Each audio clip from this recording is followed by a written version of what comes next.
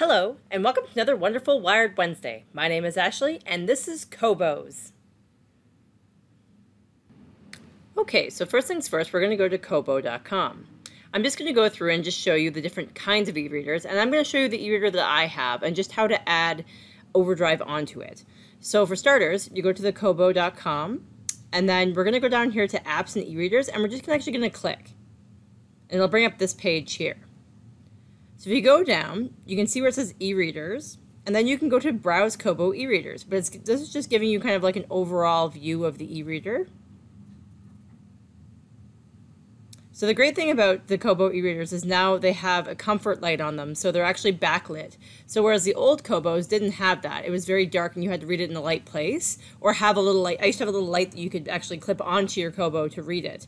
But this is fantastic. So now that you can, it's all backlit. You can bring it anywhere with you. There's storage on it. You can access the internet. There's all kinds of things you can do now with these newer Kobos that you couldn't do with the old ones as well. And like the batteries on these are just phenomenal. All right, so we're just going to go here and we're going to go to Browse Kobo e-readers. And I'm just going to kind of show you what they have to offer. So you can get a cover for these as well as what they were just talking about here. So the sleep cover is what they're talking about. So basically when you, close it, it'll put it to sleep, so to speak.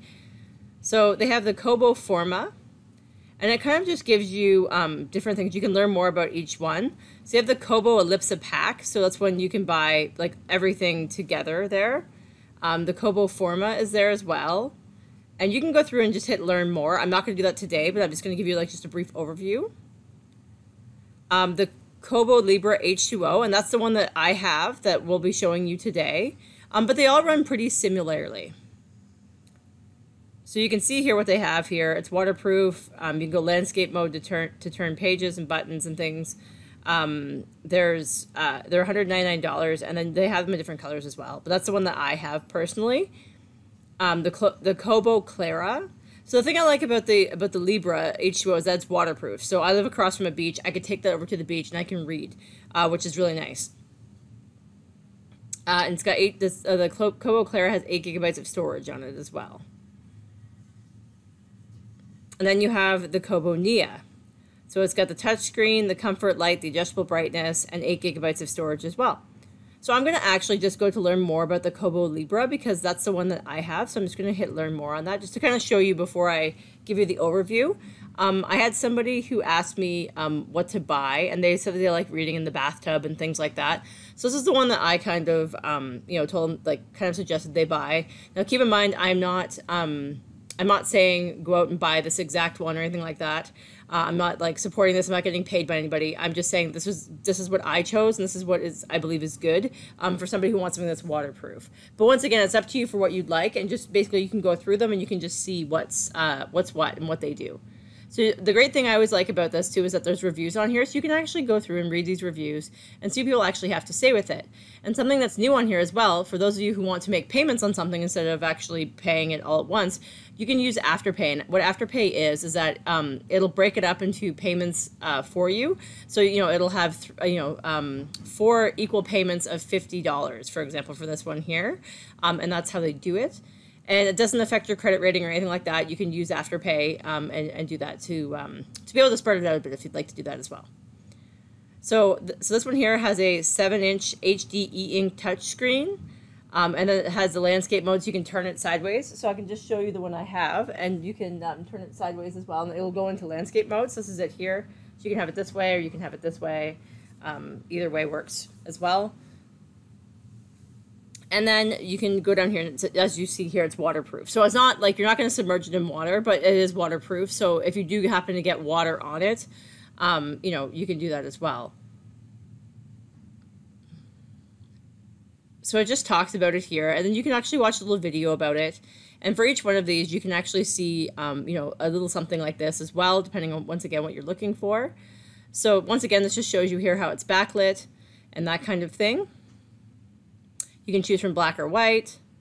You can read without glare because all of their screens are what you call like a matte finish. So they're not shiny like a tablet. They're matte. So they just don't have that sheen to them. So they're very easy on the eyes. And you can read in night mode if you'd like as well. Exactly. You can read it. You can read this in sunlight, in direct sunlight. And once again, because it's matte, it doesn't have that shiny finish. You don't have to worry about turning the brightness all the way up. Like, you'll be able to see it just fine. It's just like reading an actual book. And you can read by the water. So it's ready for unexpected spills or bath time reader bliss. So if you're one of those people who enjoy reading in the bathtub, this is definitely one for you as well. And it's waterproof for up to 60 minutes in 2 meters of water. So if something were to happen, the perfect light, day or night, so you can basically, you can see there, the battery life that lasts for weeks. So yes, the battery life on these, they've always been that way. Kobos are very good batteries. I guess because they don't, they don't use a lot of, they don't have a lot of things on them. Like, yes, they have Wi-Fi and you can log into overdrive, but I feel like they just don't use the same juice that like other tablets use to try and keep the brightness of the screen going and things like that, and everything that's going on in the background. So this one here, like I said, it's got 8 gigabytes of storage as well. And then you can go and actually look through all the technical specs if you'd like, but I'm not going to show that today as well. And then you can go on down, you can look at the reviews, and you can see here that they have some pretty good reviews as well. All right, so now what I'm going to do is I'm going to show you my Kobo, the Kobo Libra H2O, and I'm going to show you how to log in to Overdrive so you can get books through our library. Okay, so now I'm just going to show you the Kobo. So this is the Kobo H2O that I have here. So you can see that right now it's powered off, but there is a picture on there. So don't worry, that doesn't waste any battery power or anything like that. It's just the last book that you were reading is the one that kind of shows up as kind of like a screensaver. So to turn this on, I'm just going to flip it over. Then you see here there's a button here, and I'm just going to hit that button and hold it. And then when I turn it around, it'll be turned on. It should be. Oh, there it goes. Just takes a second. So it's doing its thing.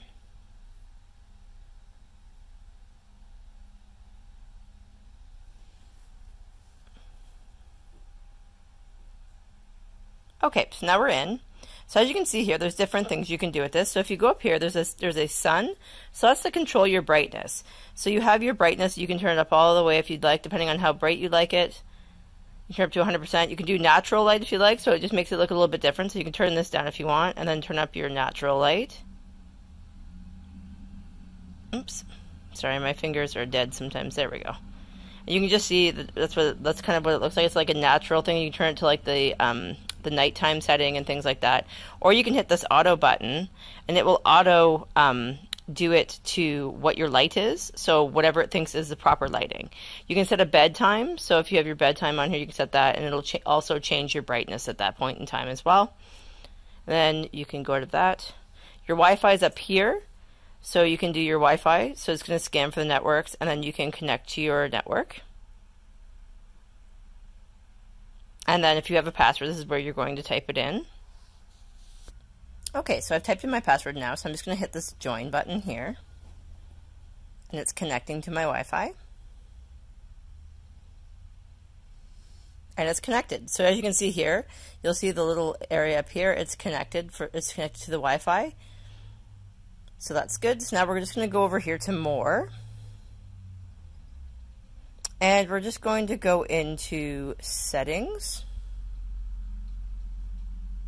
And then to go into overdrive, we're going to go under the second one. So there's accounts and there's overdrive. So we're just going to hit overdrive. And then you're going to go to get started. So once again, overdrive and Livy is the same. It's just that the Kobo, what they do is they use overdrive, so it's okay. So even if you were to have stuff sound good on Libby with like another device, when you sign into overdrive, it should be there as well. So I'm just going to go into sign into overdrive. So it's just scanning.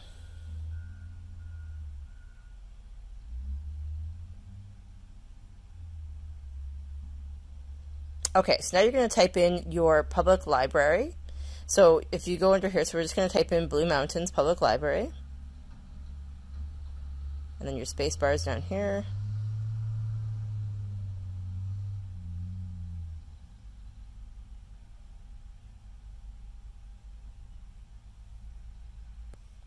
Okay, and then once you're ready and you've typed it in, you're going to hit go. So it's going to try and show up with some suggested ones that are near you, because I live in Wasaga Beach. These are the ones that are suggested to me. But Blue Mountains Public Library is where you want to go, and then you're going to hit that go button, and it's going to find it. So here it is here, 173 Blue Street. It doesn't matter which one you pick. If you pick If you pick Craig Leith or if you pick Blue Mountains Public Library, it doesn't matter either way. It's up to you, or LA Shore Library. So I'm just going to pick the Blue Mountains Public Library at the top, because that's the Ontario Library Consortium, which is what we get our books through. And we're going to put in we're going to choose our library again. So we're just going to go down this list here. Whoops. And Blue Mountains Public Library is here. So you can either choose the arrow down, or you can use your finger. Hit that there. And then we're going to put in my card number. All right, and once you put in your card number, you're just going to hit sign in.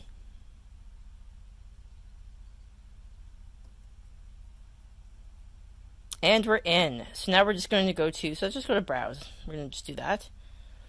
And then this will kind of look familiar to you, I think, if you've used it before. So same thing, they have the just added and things like that as well. And you can go in and your books under my books on the shelf here.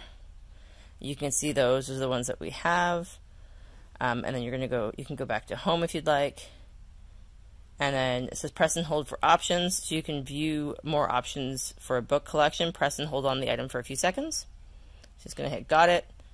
And then you can go through and you can just discover things, and you can search. You can go to search up here, and you can search that way. You can search Overdrive that way, or you can search the Kobos store. So you just want to make sure that if you're searching for something, so you don't want to pay for something, obviously, you're going to go to search, and you're going to go to Overdrive. And then you're going to type in what you're looking for here. So I'm just going to just do a quick search just to show you how that works.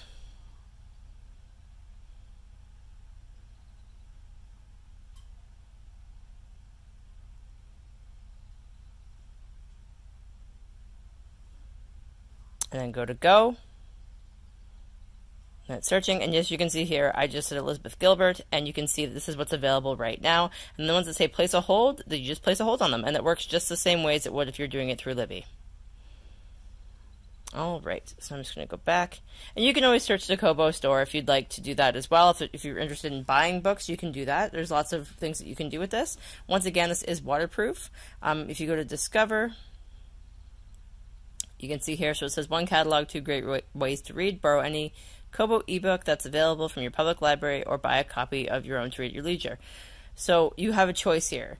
So what you can do is it'll say that you can sign it out through your library, but it'll also say that you can buy it. So just be careful with that, because if you have a credit card attached to this, you don't really want to be buying books that you don't want to buy. But at the same time, it's great to be able to do that as well. You can add books to wish list. And you can shop Kobo and add books to wish lists that you'd like to buy. And then once again, you have Overdrive over here. And then there's just a typical overview of the books that you already own. Under settings as well, there's also beta features. So if you go under here, it says beta features.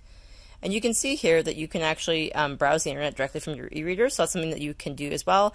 If you are somebody who needs large print mode, you can just hit it on for large print mode, and it'll make it larger, as you can see.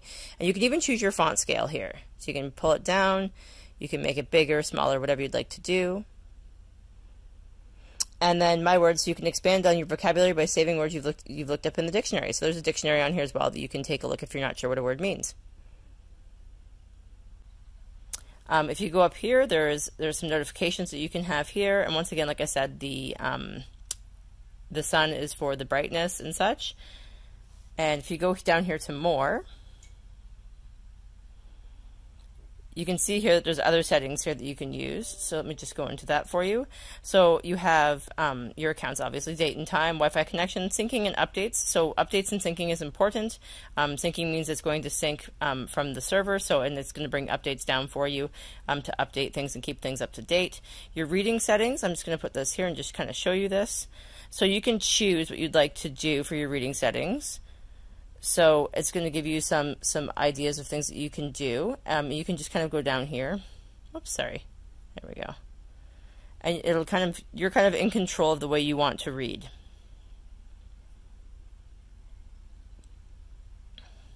And then if you go back,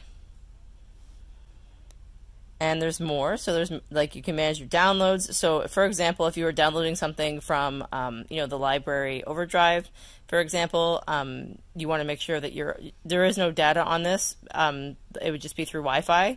So that's something that's important to know as well. So you may have trouble downloading something if you're not on Wi-Fi somewhere, because it doesn't just download automatically. You need to actually have something to pull that down.